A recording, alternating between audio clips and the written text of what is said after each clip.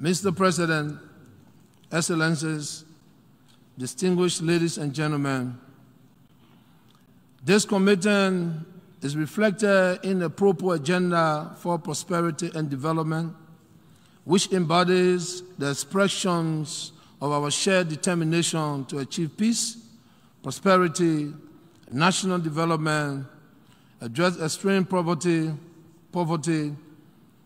inequalities, regional disparities, infrastructure deficit, climate change, and equitable distribution of our national wealth.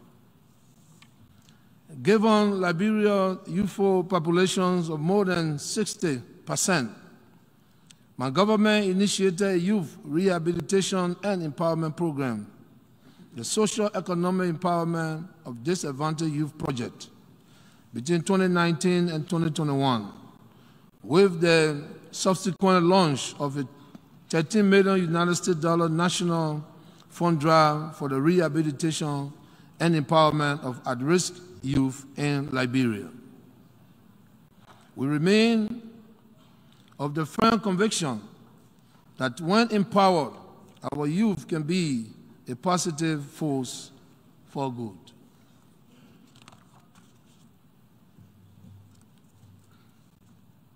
As Liberia Feminine in Chief, women empowerment and the promotion of gender equality remain key priorities of my government.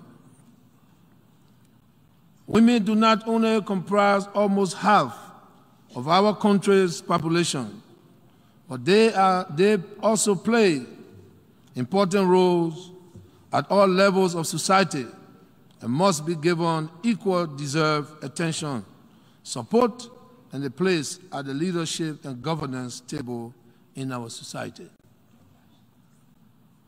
To this end, we have developed a legal framework, including the ratification of regional and international instruments to address gender inequality, which are being carried out as a result of social, cultural perception, practices, and stereotypes that support male dominance and the subordination of women.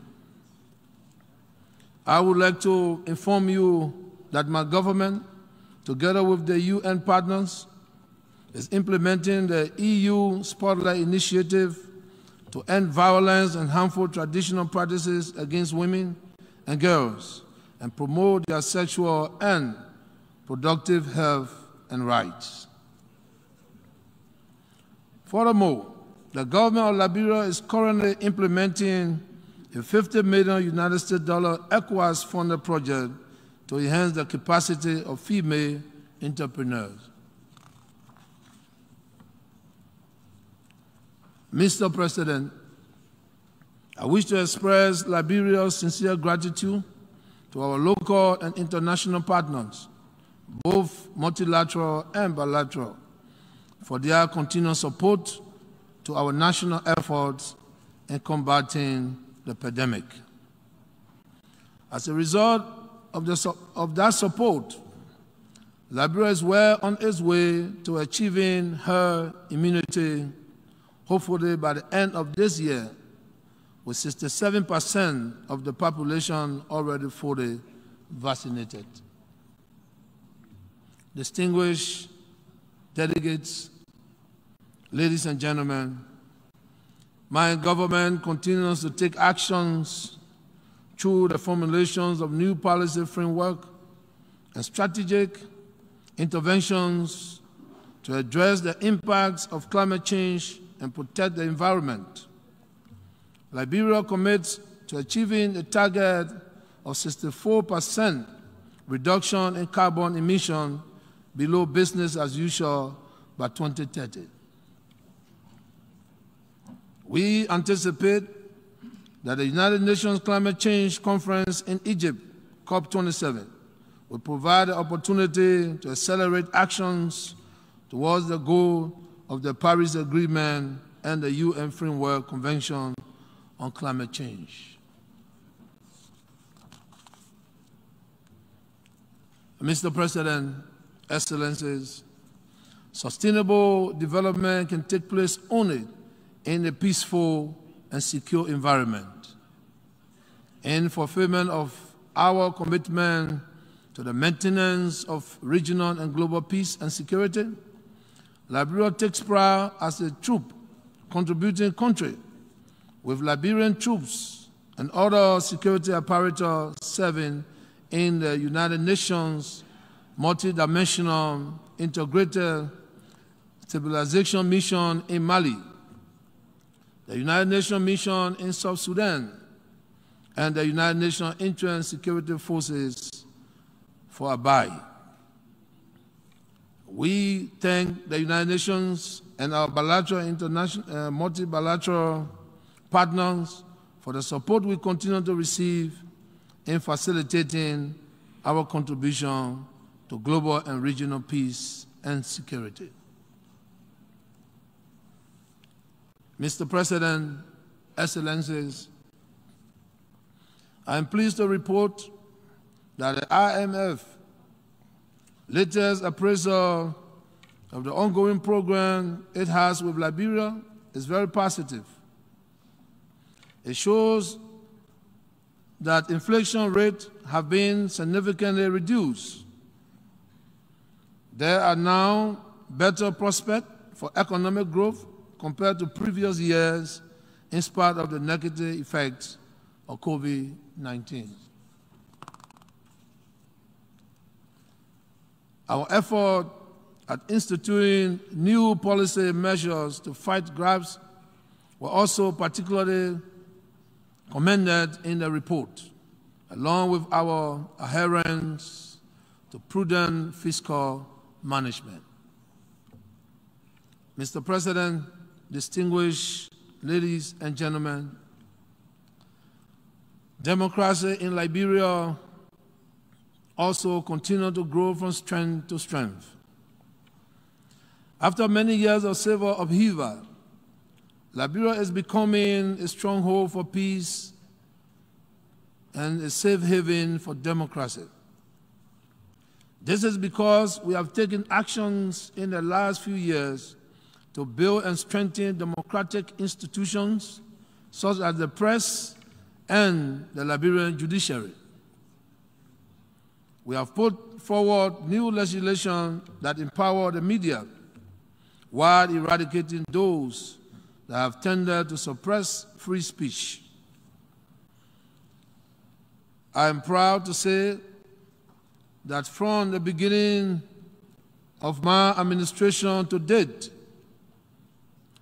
there is no political prisoner in Liberia.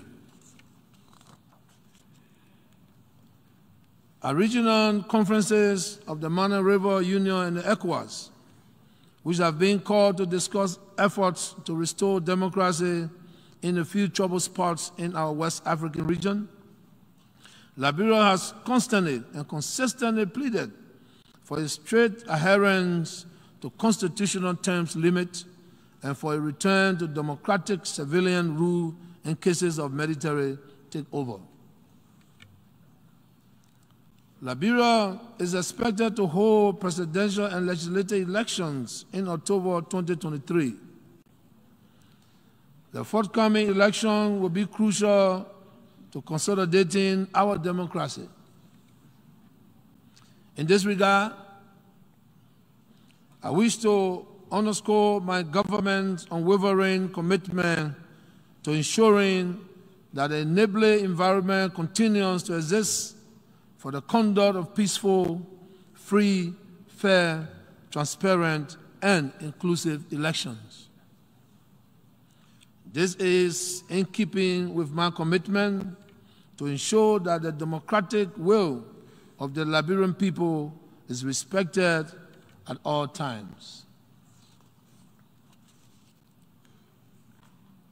In the run-up to the 2023 elections, it is incumbent upon all prospective candidates to avoid the incitement of violence and any other behavior that could deprive the Liberian people of the peaceful space that they need to freely exercise their franchise and freely express their political will in choosing their leaders. We must let the people decide, and then we must respect their decision. This is indeed the true essence of democracy. Mr. President, Excellencies, if we must advance common good of humanity, the implementation of the 2030 Agenda and the attainment of the Sustainable Development Goals, then international cooperation must be given primacy, and the principles of solidarity must have its rightful place.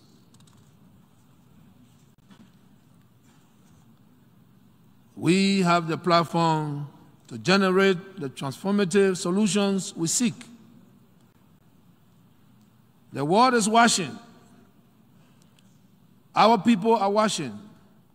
And we must now seize the moment, confront the challenges, and collectively endeavor to lift the poor from poverty and hunger, sickness and disease, and ensure progress, development, and prosperity for all.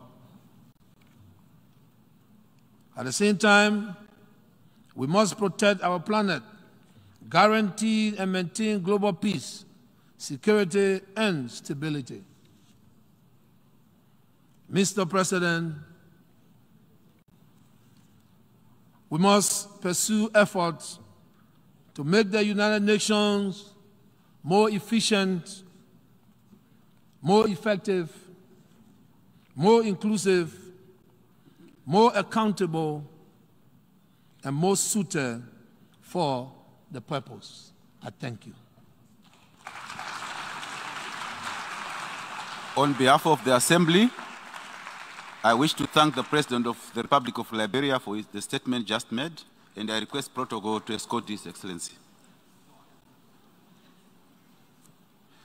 The Assembly will hear an address by His Excellency Hassan Sheikh Mohamud, President of the Federal Republic of Somalia. I request protocol to escort His Excellency.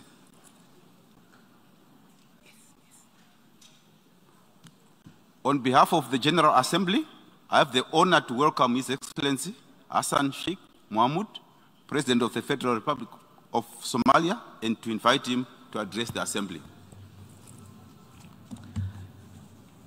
Bismillah, alhamdulillah, wassalatu wassalamu ala rasulillah. Assalamu alaikum wa rahmatullahi wa barakatuh.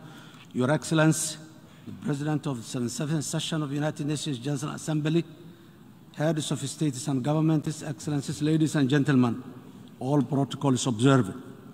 It's a great honor and privilege to address the 77th Session of the United Nations General Assembly here in New York today. At this particular challenging time in human history, I welcome the important theme of this session which direct us all to find a transformative joint solution to the various interlocking challenges we face today. There is absolutely no doubt that today we as a community of nations collectively face the most challenging socio-economic and environmental situation we have experienced in modern history.